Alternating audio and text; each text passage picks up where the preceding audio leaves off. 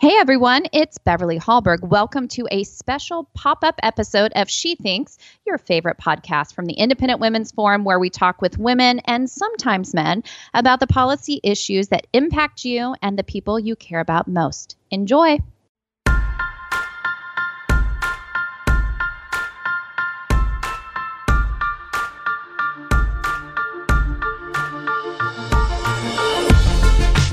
I'm your host, Ellie Cohanim, visiting fellow at Independent Women's Forum and former deputy envoy at the United States State Department. I'm so pleased to have with me today in this conversation Nazenin Ansari, who is publisher and editor of Cohanim London and Cohanim Life. She's a trustee of the Foreign Press Association in London, and she was elected to join its governing and served as president, vice president, and organized the symposium Women as Agents of Change. Nazenin has also co-edited the Foreign Policy Center's Iran Human Rights Review, and she is just one of the most sought-after people on this important conversation we're going to have today about the status of women in Iran today, but also we're going to cover what life was like for Iranian women prior to the 1979 revolution. And so with that, and without any further ado, I'm so happy to welcome Nazenin Ansari to our edition of the IWF podcast. Nazenin, so wonderful to have you. Thank you so very much, Ellie, for your kind invitation. And may I first start by wishing you a happy Nowruz. It's a new start, spring, and it's a new year for Iranians. And what you have done, creating, spreading and echoing the history of Iranian women and the developments in Iran is really exemplary. And I'm really proud to know you, Ellie. Thank you very much for your invitation. I was talking about the history of Nowruz, which goes back to, 2,500 years ago. And when we look back to the history of women, Iranian women, we can see that, and this is based on tablets that were found under the Persepolis, the palace of the Achaemenid kings. And they are in the University of Chicago. And what we have learned from these tablets about the role of women in ancient Persia and since is fascinating. They were not only respected, but they were considered equals to men. And they could own land, conduct businesses. They received equal pay, and they could travel on their own. And in the case of royal women, they could hold their own council meetings and even choose their husbands. And we know that, for example, Shahnameh that was written is considered like the Canterbury Tales. It's about the history of Iran. The women of Shahnameh, for example, they choose their men. They fight in wars. For example, women, even during the Achaemenid period, they could serve in the military, and there is written and physical evidence about that. And also in the workforce in those days, there were supervisors and managers, and there's record of highly paid female supervisors receiving larger amounts of wine and grain for overseeing men working. And even like pregnant women received higher wages, as did new mothers. So all of these, the history and what was happened to the Iranian Persian women, unfortunately, we do have a lot of recorded history up to the end of the Sassanid period. But with the conquest of Iran, by the invading, by the spread of Islam throughout the world, what happened that was a lot of our libraries, books were burnt. And the history that there's not a lot of recorded history until very recently. I mean, we know a lot of our history through the Greeks and the Romans rather than through our own books. But what we do know is that any change that was brought out, happened, were brought out by women in the royal households. And this continued until, for example, we come to the era of Al-Fas forward to 1906 when we see this shift in Iranian history and political history, because until 1904, Iran was ruled by a constitution like a divine right of kings. Isn't that incredible, Nazenin? So, yes. Nazenin, I want to make sure that our listeners understand this rich and ancient Persian history, which you just outlined. And so you're talking about an ancient culture, an ancient people, and so thousands of years ago, what you just described is a country where women had rights and certainly exercised power. And so now you're fast forwarding to 1903, where we start to see the rise of monarchy in Iran. Is that correct? And if you can tell us a little bit about what were the changes that took place in that time period, and I think also under the Shah Pahlavi dynasty. If you can talk a little bit about the status of women then. Yes.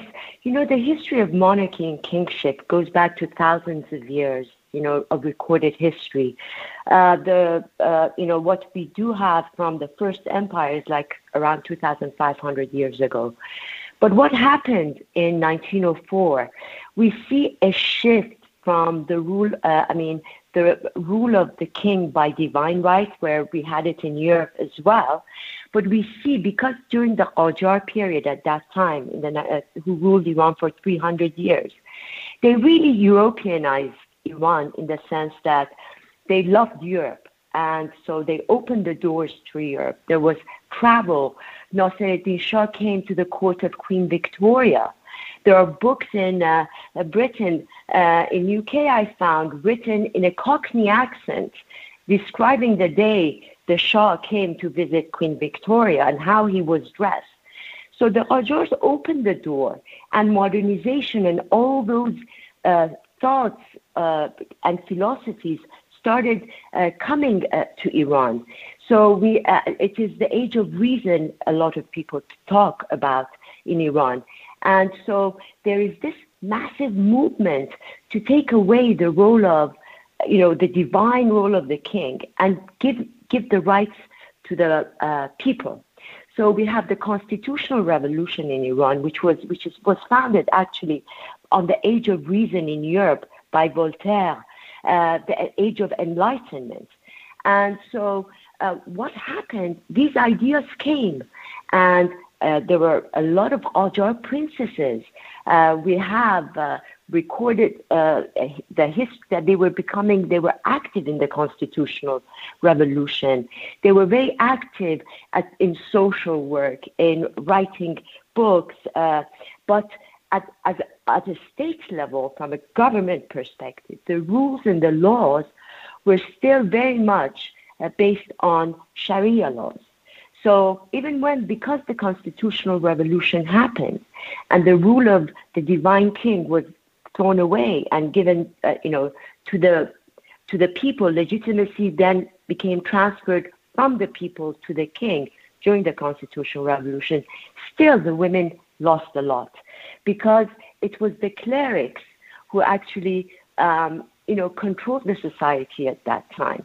And they really didn't allow any breathing space for women. But women continued at the street level, at the grassroots level, through education, through writing, to spread. The first, when Reza Shah came from the Qajar period, the Qajars were overthrown, if you would like. It changed. Actually, the last king abdicated and did not want to come back to Iran.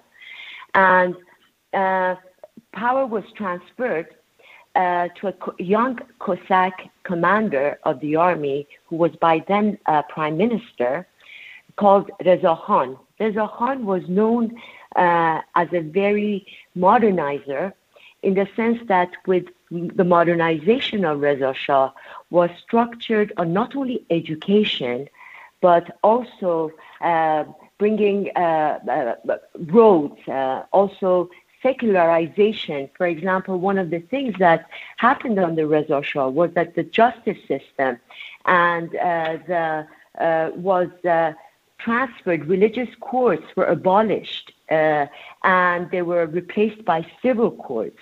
And then marriage contracts for women no longer had to be registered with the cleric, but they would be registered with the Ministry of Justice.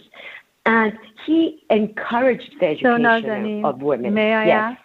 At this point, do you think this was a turning point for the status of women, where you see Reza Shah Pahlavi westernizing Iran, importing these kind of European ideas, and changing the legal system? Do you see this as a turning point for the status of women? Yes, especially because, we were talking about how powerful women were always in royal households, were princesses, were that. Reza Shah had a daughter who was the twin sister of Mohammad Reza Shah, Princess Ashraf, and a lot of Iranian historians, and she's known to have been the tough one.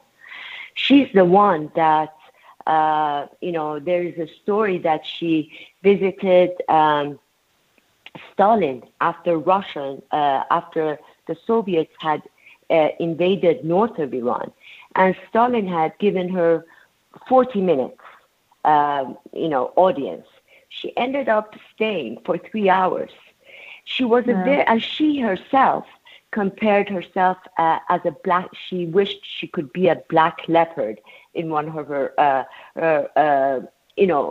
writings in her book, Faces in the Mirror, looking into the eyes of her enemies and striking free. But she was the biggest champion. So already what started under Reza Shah, which was the encouragement for the education of women, for the first schools for girls, primary school, was started in 1907. Actually, it was before Reza Shah, but by the time Reza Shah came, he had brought in, this government was helping to not only provide financial support to women to study abroad, but they also set up teachers training colleges. And they were admitted to university, Tehran University, and education became compulsory, in 1944. So education opened a lot of inroads for women, and this continued until we come to the really blossoming of the Iranian women's movement. I think you could say it's in 1963. I mean, it is in the 1960s. And basically, it started with the White Revolution. I'm not sure, you were not born then. I had just been born, Ellie. But it was a White Revolution of the Shah for his people, and it was based, it changed the economic structure of Iran in the sense that until then, land ownership and proprietorship was very much based on big landowners, and it was very, if you would like to compare it to European ways, Western, it was more like a feudal system. So Mohammad Reza Shah's son, brought in this 1960s White Revolution that actually 3 of the points of the White Revolution concerns women. And we see that, for example, they started to have a special court for women, education. And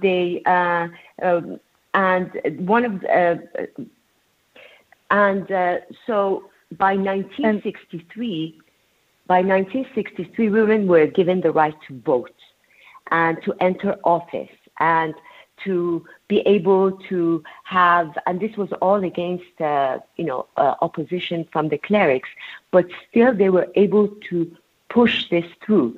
But at the same time, in the 1960s, they established the Women's Organization of Iran, which was a non-profit grassroots organization, and it worked mainly through volunteers, educating women for change, to work towards securing economic and independence for women.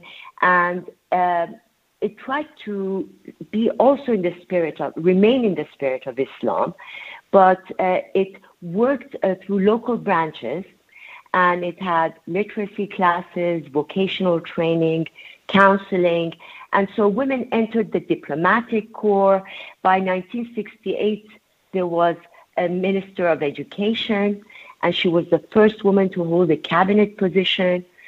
By 1969, the judiciary was open to women, and Shirin Ebadi, who won the Nobel Peace Prize, was one of the women who became the judges. And women were elected to town, city, and county councils.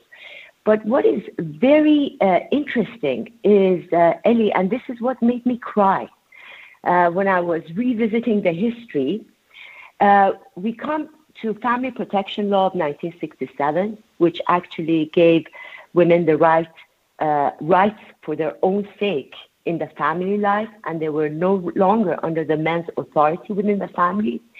And there were laws that provided for childcare in workplace, full-time benefits for half-time work for mothers of children up to the age of 3, and equal pay for equal work. And by 1975, United Nations General Assembly had proclaimed 1975 as International Women's Year. And at the World Conference on Women in Mexico City, they selected an Iranian woman to chair the consultative committee for the World Conference of that year. And this was the first world meeting that devoted the subject of women at the level of government delegations. And the chair of this committee was Princess Ashraf. Again, wow. We see, not only women working from the grassroots, but also governments also being a supporter and an encourager and empowering women to do so. But what made me, really emotional is that not only within a few months of the Mexico conference, nearly 2/3 of the heads of state and governments of the world had approved a declaration on International Women's Year. The declaration that had been brought to the attention of the world community by an Iranian woman. And by 1976... This is fascinating. This is fascinating to hear. And so I think for our audience, just to recap, so you're talking about, from the 1960s till 1975, this tremendous leap forward for women in Iran following. You've got the White Revolution, which kind of reframes the economy of the entire country. And then you've got the legal structure put into place where women are protected, women are given equal status. You said equal pay for equal work. And then you lead up to this 1975 international forum where it's an Iranian woman who's taking this leadership role. And so Nazenin, the way that I look at Iranian history, here we are at 1975. We're 4 years away from what would become the 1979 Islamic Revolution. And certainly that then becomes a complete shift in the history of Iran and the status of women. So before we get to the revolution, I just want to stay on this pre-revolutionary moment. So what do you describe the life of an average Iranian woman? What was life like then? Because I think when we describe what life is like now, it will be a huge contrast, and I would love for our audience to understand that. Could you tell us a little bit about what was life like for an average Iranian woman before 1979, and maybe tell us a little bit about yourself and your history and where you were during this time? Yes. I'll tell you the story of my grandmother, actually, because she was born under Reza Shah. Sure. And she walked out on her husband because she couldn't put up with, usually Iranian men where, they could have not only 4 wives, but over like 99 concubines, even maybe more. So she could not put up with it. She left. But because she left, she lost guardianship of her children. So the children were given to their grandfather to be brought up. She went, although she had been educated at that time under Reza Shah, primary school was open in 1907 for girls. But afterwards, it was either you would receive education at home, or or there would be no other education. She had received education, and she had become a working woman. So by 19, but as I was growing up, I would see my grandmother every day while she would come and stay with us, wake up in the morning, do her exercise, and then walk to work, where she worked for the newly established, it was called Daru Paksh, where all the medicines, it's still there actually, where over 80% of Iranian medicine is homegrown and homemade.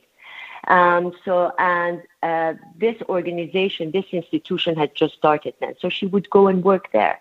But also, when she would go and read newspapers, she could read newspapers that were about women who had joined, stories about women who had joined the military, who had become pilots, who were teaching at university, who had become judges, who owned businesses, but who more than anything else aspired. Around my grandmother had a friend of hers who was also a single woman,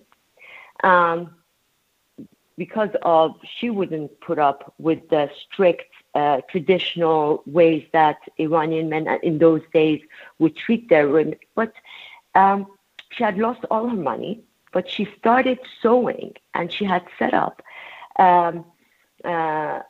sewing at her home, but then it became bigger. She was employing 7 other women, and she had become an entrepreneur herself. There was also my teachers at school that I went to, who were very well, although I went to an school for high school, to an international school, but my elementary school in Iran, I was born in a year that, because as I mentioned, we had the first minister who was education minister. A new curriculum had been brought in, instituted for education in Iran, and a lot of women had become teachers. There were women also in parliament, but there were also women who really were into arts. I mean, artists, writers. It was a period of flourishing. I mean, girls had aspirations. Personally, I wanted to enter into public service. I wanted to go back to Iran to serve. It was a period of a lot of energy. The school I went to, elementary school, I later found out that, I was going to school with boys and girls. I went to a mixed elementary school. It was one of the first mixed schools. And with children that now, later after the revolution, I found, and I'm still in touch with them, they didn't know I was a Shia, or that I was a Sufi, that I would go to the mosque, and I didn't know they were Baha'is, or they were Jewish, or they were Armenian. It was an entirely different world, and it was truly heavenly, Ellie. It was. And so, Nazenin, I want to capture one phrase that you just said, which is, girls had aspiration and women were achieving. And so this is, so here is the picture of women pre-1979 revolution. And now I want to take our listeners there. So you have the protest movement, which leads to the rise of the radical Islamist revolution, the 1979 revolution in Iran. You have the Ayatollah Khomeini taking power, and brutally so.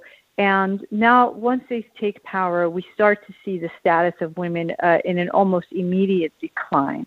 And so, Nazanin, if you could let our viewers or listeners know what happened after the revolution, and then I would love for us to talk about what's happening today on the streets of Iran to women.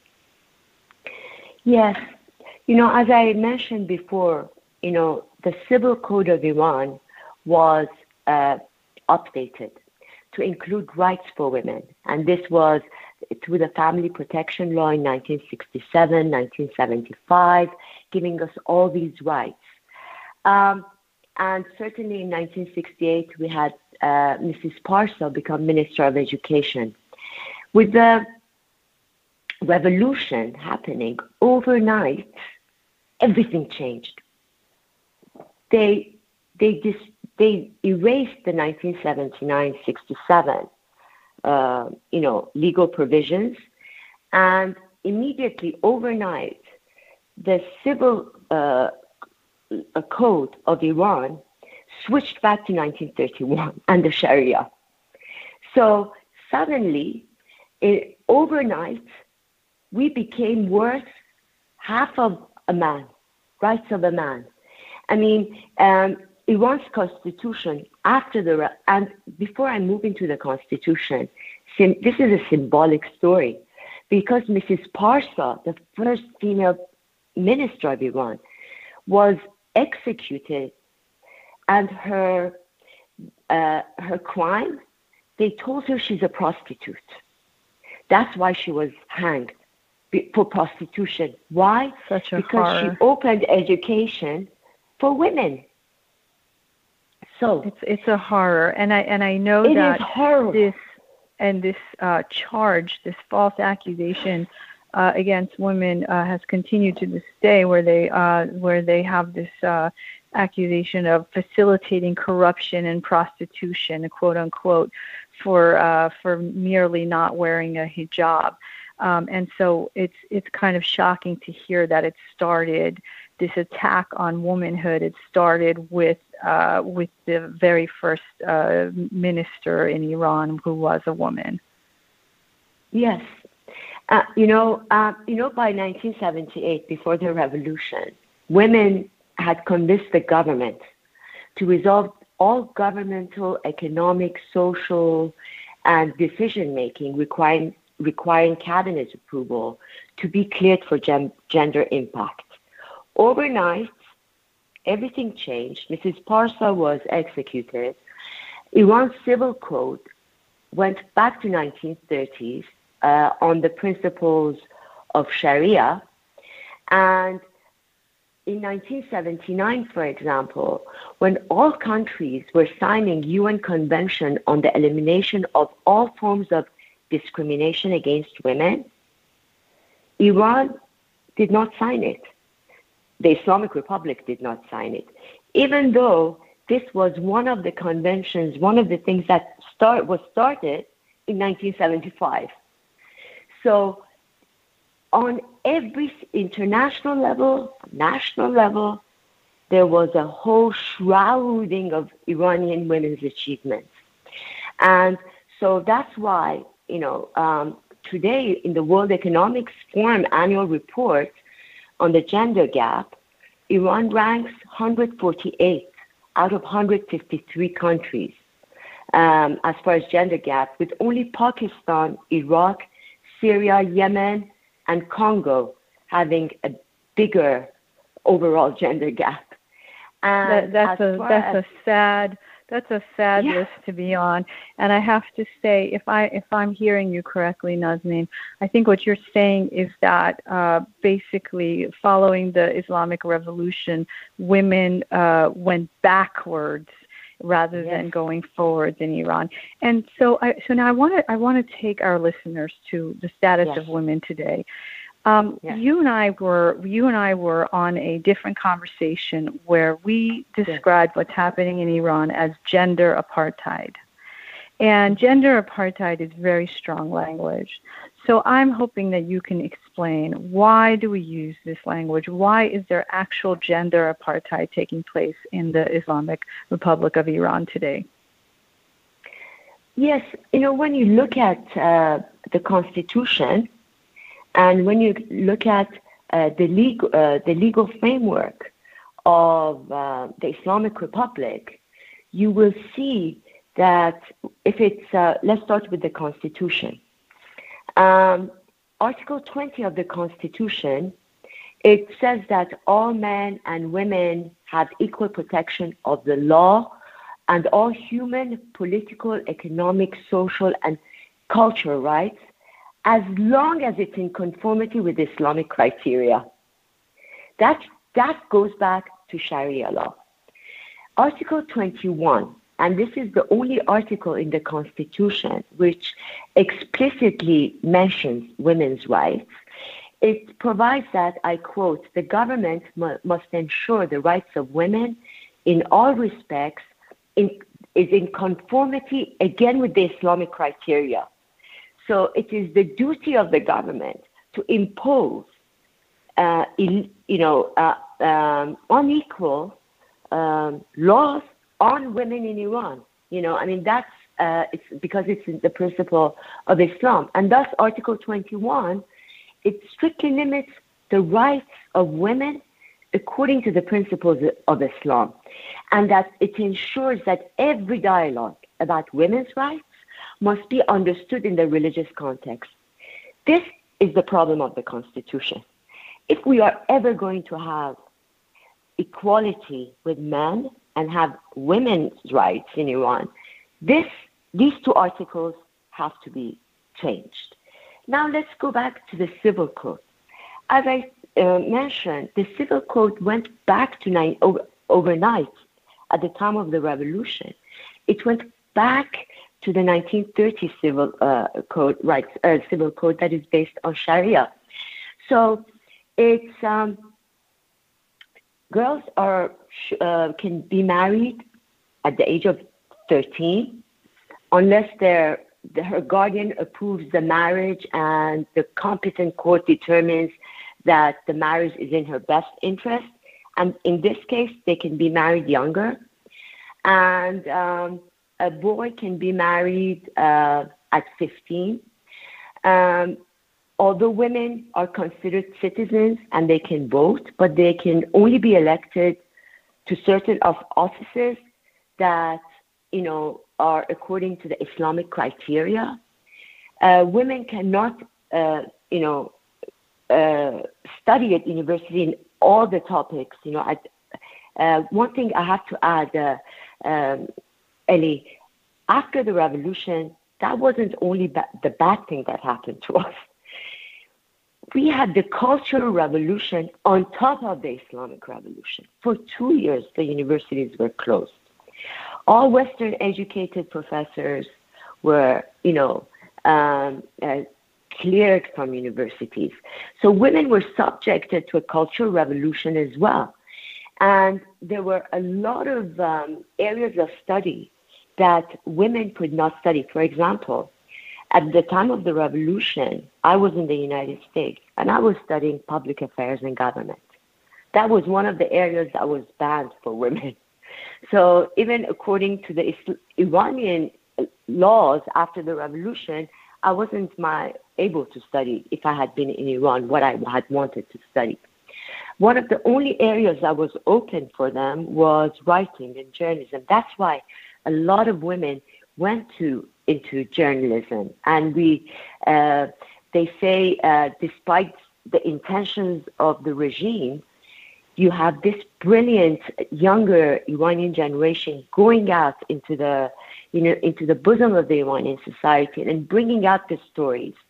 And also women, mothers, passing on the story. What I told you today, these stories were passed on from mothers, grandmothers, to daughters, and they were carried forward. So what we see today in the Iranian women's movement, and if I may go on another tangent, at a time when there's so much money and investment in the studies and conferences for the role of Middle Eastern women, and not so much for Iranian women, yet we see in Iran this voice of the Iranian women, refusing to be shut up. And we hear it nowadays in the news, whether it is the streets, the girl of the streets of the revolution, that they took out their hijab and stood there with a white flag, or whether those that of the White Wednesday campaign of Masih Ali-Nejad, they are shouting. But we need, I think, what it has been lacking until now, and I'm not sure it's going to be better, because these past 40 years has been a dearth of any, fundamental appreciation of what women had and what women lost, simply because of the politicization of the women's movement by the Islamic Republic. So, Nazenin, I think, if I may, I think this is a perfect transition, because I want to ask you one last question. And so before you get to it, I want to ask this question. What do you think women in the West, and so that would be American women, European women, and Iranian women in the diaspora, but specifically American and European women, many of whom consider themselves feminists, what do you think they can be doing to support the women in Iran who are facing these horrific conditions, where they're not, even second-class citizens, they're third-class citizens, they're facing gender-based violence, they are being imprisoned and tortured for the mere fact of leaving the house without putting a veil on them, which is mandated by the state and not because they want to be wearing a veil.